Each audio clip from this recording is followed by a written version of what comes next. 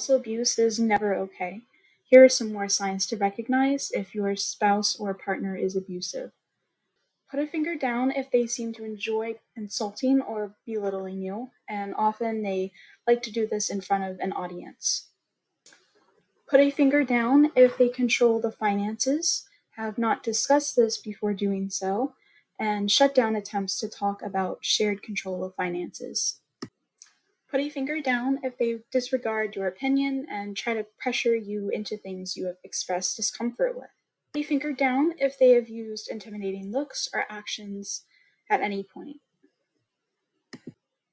Put a finger down if they have ever used a weapon in a threatening manner.